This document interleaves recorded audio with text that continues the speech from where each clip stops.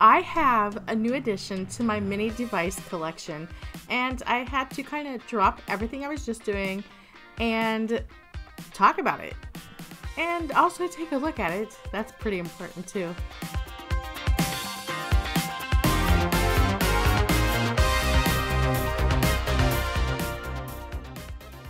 So I already have a Sega Genesis Mini in my possession. So don't you think it makes sense that I get the Sega Genesis Mini too? I think so. I've heard great things about this device, and I'm hoping that everything I've heard is true. Sega Genesis actually holds a special place in my heart because it was around my, I think, sophomore, junior year that I would actually sneak into my brother's room while he was working, and I would play, and then before he would get home, I would stop playing, so I had to pause it, and I would hope that nobody would come in and mess up my game, because you know what happens back then. When it was paused, you lost everything if somebody turned that off. You had to start all over. But you know what they say, practice makes perfect, and I had to start over quite a few times. This is actually where Sonic became an initial favorite for me. I had not yet picked up an SNES, and I had not discovered Super Mario World. I had actually played NES at my cousin's house, and while I really enjoyed those games when I picked up and played, they didn't grab me like Sonic did. And Sonic was almost like instantaneous. I absolutely loved it. So it hooked me right off the bat. Sega Genesis Mini 2 does come with 60 games, and that does include 2 games that were unreleased as well. These games do come from the later years of the Mega Drive, including some from Mega CD and Sega CD. So let's get this opened because I really want to see if it's as great as everybody says, and also I'm looking forward to seeing if it's as nostalgic as I think it's going to be. I think my knife might be getting dull.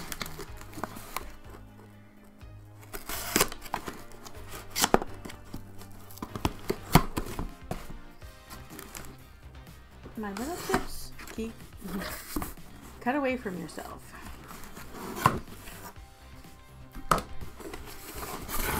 Oh look, I got paper! I'm so excited. Okay.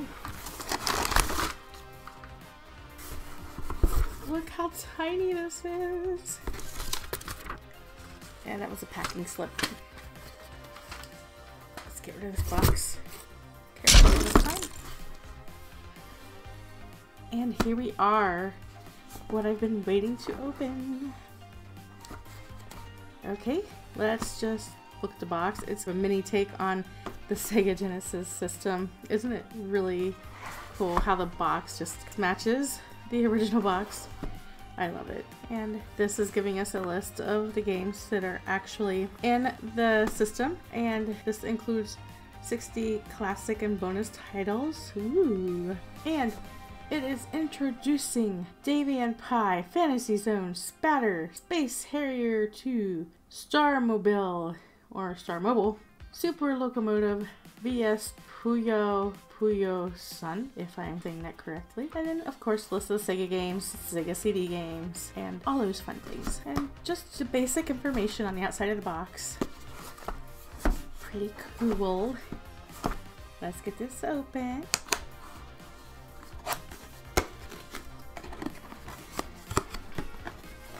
Wow. You think the box is tiny, and then you actually open it and you look. This must be the system. Look how tiny that thing is. Okay, so we have the HDMI cable, lovely. And of course, the Sega Genesis. I love it. I love it. You have to live in that era, I guess. Here we go. Ooh, look at that. That actually feels authentic. Wow, that D-pad though. Nice.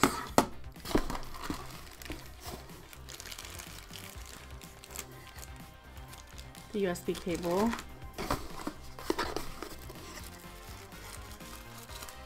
And of course, I just did this, I know. Our power adapter. First of all, I just want to say that the quality is very surprising. It feels like it's a very nice material. It's not plasticky, like where you can touch it and it breaks or push it in. It's really sturdy. Very nice. Oh, listen to that. And it has the 6 buttons.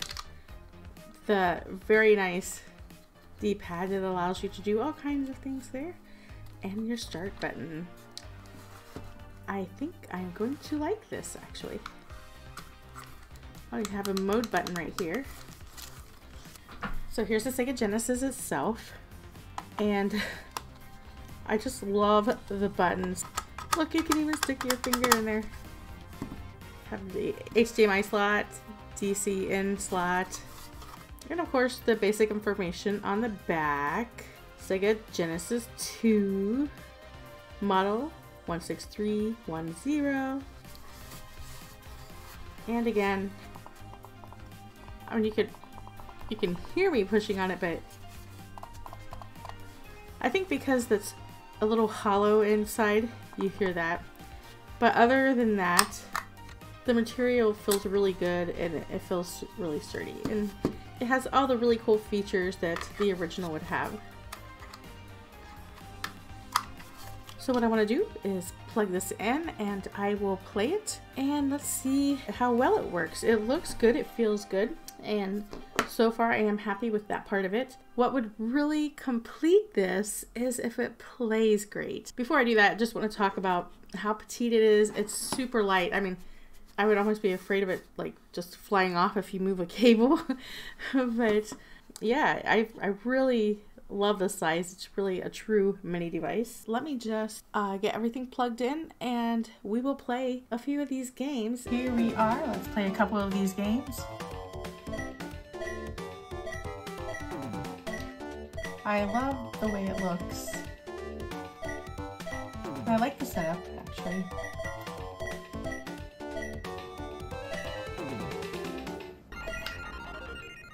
Oh, I love the setup actually. That's pretty cool.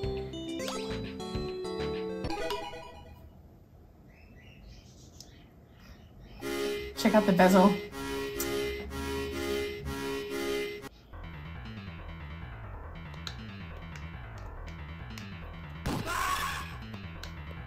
Okay.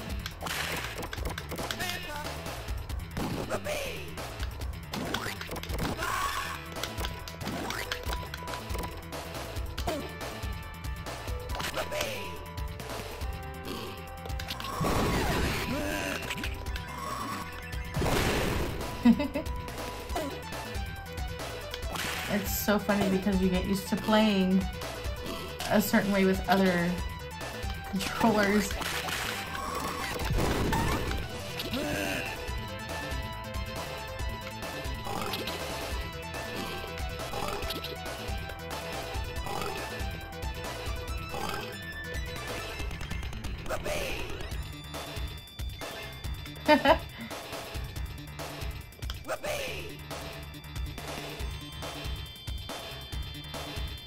Trying to take the piggy all the way over there.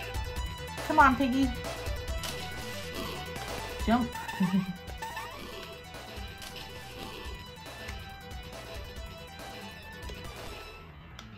You made it.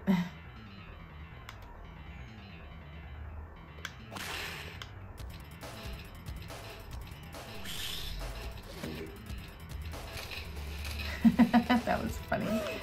Oh my word. This is pretty cool. The controller is working very well. And it feels like an original controller to me.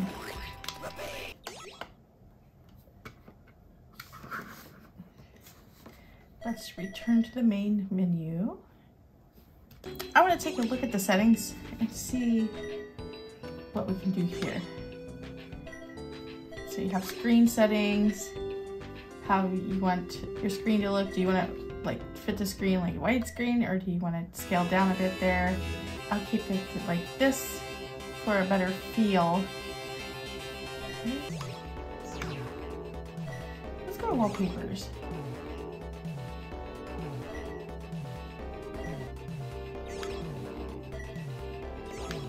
Let's see. I think I like this one. It's like playing on a regular TV. Okay, let's go back.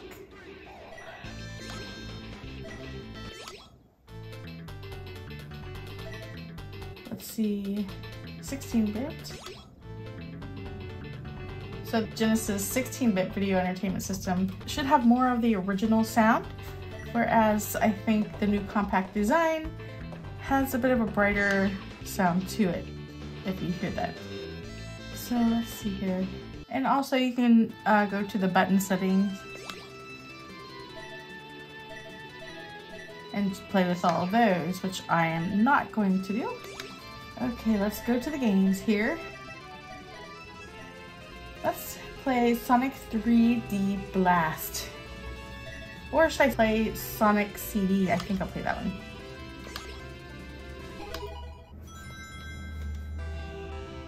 Sega.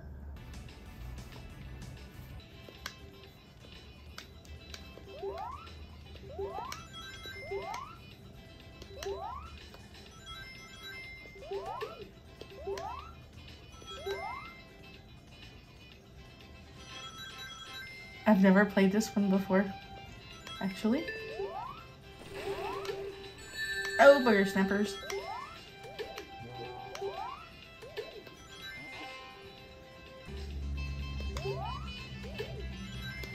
So once I got my fingers to where it feels comfortable and more natural with the buttons, it plays pretty good.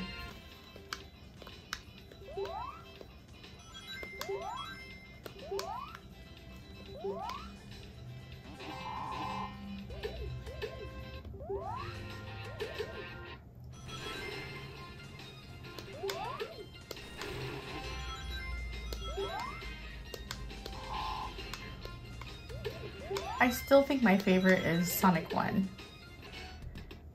But this is quite fun itself. Just have to get used to it.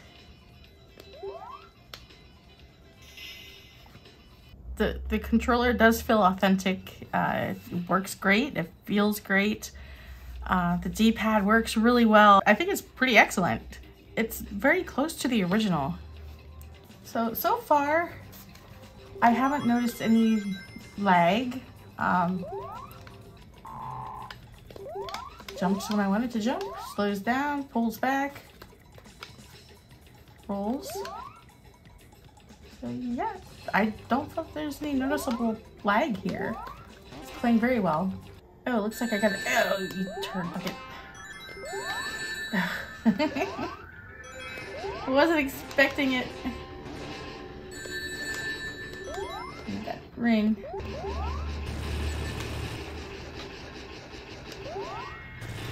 Figured it out.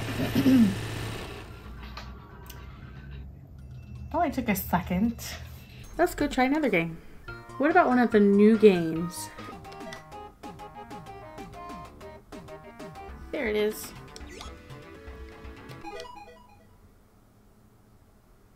I believe this is one of those that were never released. Yeah, sure, I totally understand that. Start. What am I doing? Oh, sorry.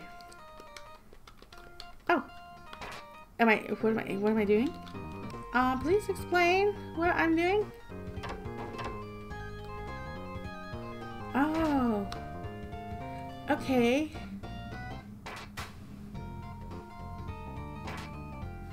Wait. Oh.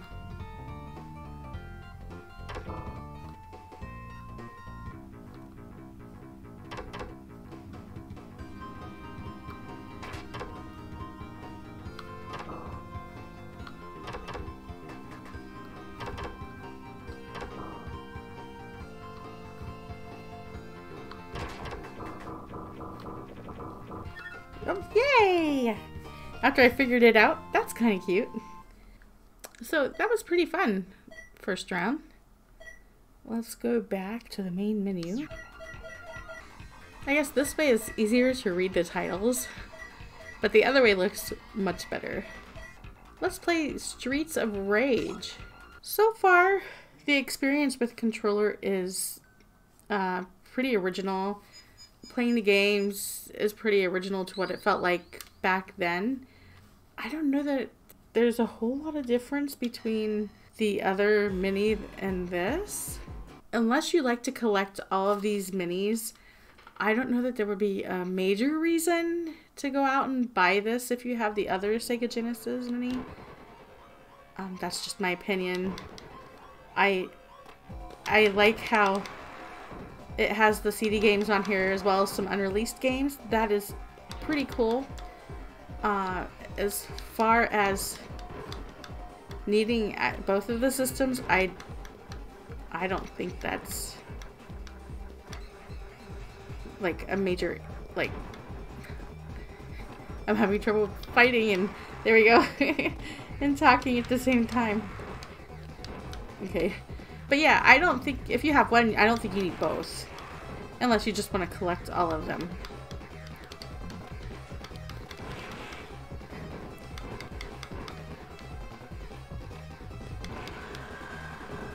But I love the sounds. And I think they've kept everything as original as they could, which I do appreciate that. That keeps that nostalgia going. And that's what we play these for, because we love them. And that's that nostalgic feeling that takes us back in time. So if they can keep it as close to those days as possible, that's the best thing, if you ask me.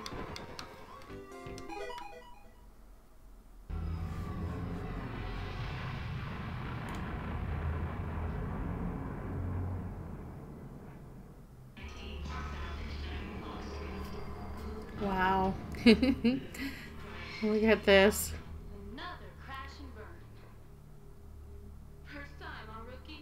Really cool to see this, because back then this was it. This was so cool looking. It looked so good to us back then. We kind of look at it now and we laugh a little bit because of what we have now, the clarity we have with all of our games now.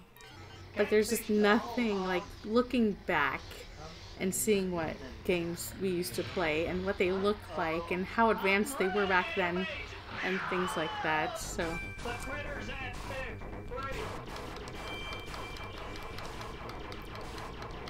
this is called Sewer Shark, I think that's what it said. And basically you're going through a sewer and you're killing all the stuff down in there, getting rid of all the unwanted stuff. Haha, I gotcha. Haha.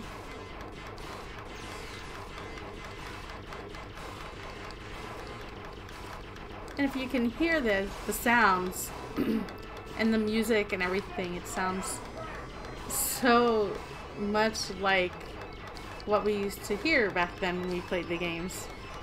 It's probably not perfectly to what it was, but it's very close.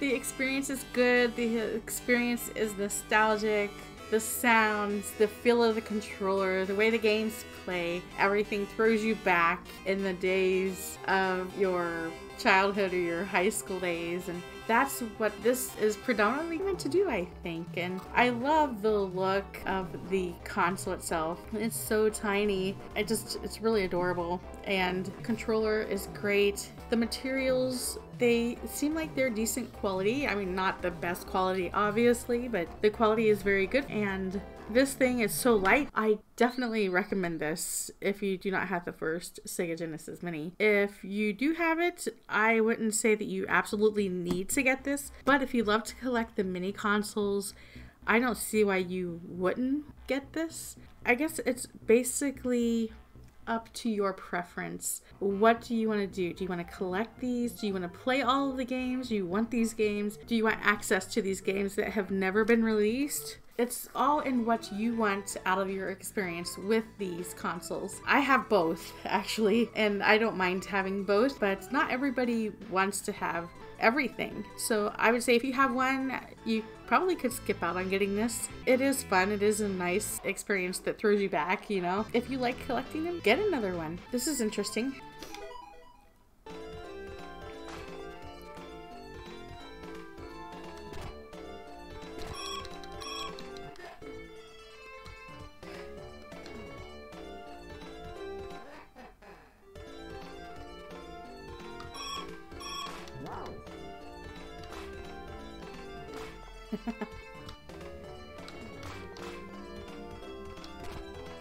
Wow.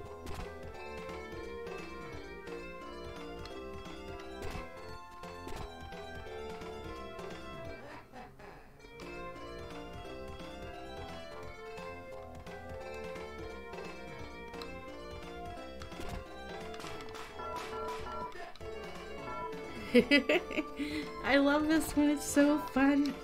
Hey, I lost my money. Let me get that back. Oh, boogers. Oh, this is a lot of fun. I love it. Bonanza Brothers is what it's called.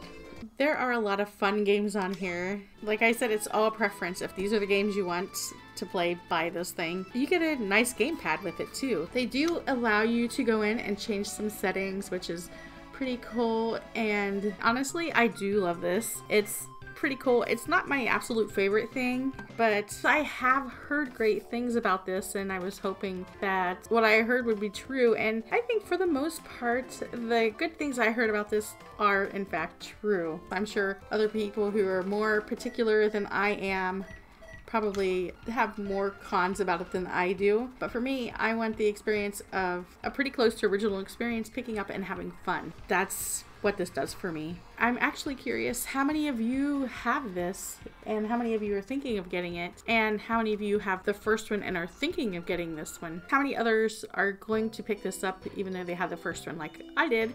I think for me, I'm glad I picked it up. I'm glad I'm having the experience with it. I am happy with the quality of the Sega Genesis Mini 2, and I'm glad it's not some cheapo plastic thing that feels like it's going to fall apart if I play it too often. So I would really like to hear your thoughts on this. What was your experience? What you think about it as well? That is all I have for today. Thank you for watching. I appreciate it. If you have enjoyed today's video, please do share this with your friends. And also, you can hit like and subscribe as well.